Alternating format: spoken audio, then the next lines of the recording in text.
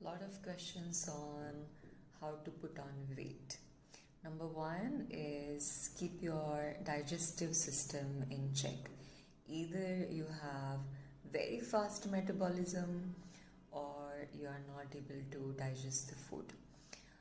It's a good idea to visit an Ayurvedic doctor and do a proper course of at least 3 months.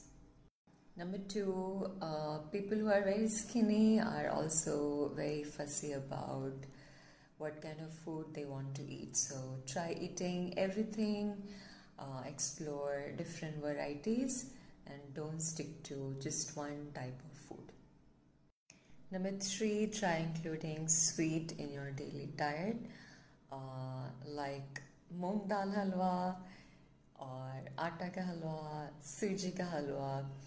They are full of calories and at the same time they are very nourishing. Also depend on how you make it.